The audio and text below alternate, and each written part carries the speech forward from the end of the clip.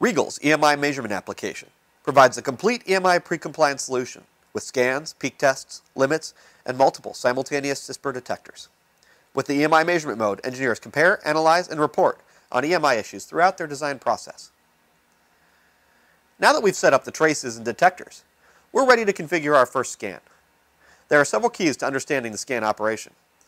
First, we can set up the scan table. Here in the scan table, you can set start, stop frequencies for each of the regions, as well as RBW, attenuation, and preamplifiers. The scan time is usually default to the appropriate time for that RBW setting and span.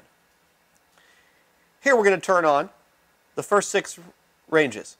That allows us to test from 9 kHz up to 3 GHz in a few different segments with different settings that really optimize the time and speed for the overall test. Let's go ahead and do that. You can see here we're set in scan-only mode. There are different options that we'll talk about as we go through this process, but we're going to start with just a scan. In the sweep menu, we can go ahead and hit Start. Each time the scan runs, it fills in all of the active traces. Here we're using one trace that has a peak detector. Each trace can use a separate detector. These traces also account for any correction tables that we've enabled. The engineer's initial scan is an important first step. It provides baseline background and emissions information for our test setup and the product being developed. Accurate scanning is the foundation of your EMI measurements, upon which analysis, validation, and reporting are built.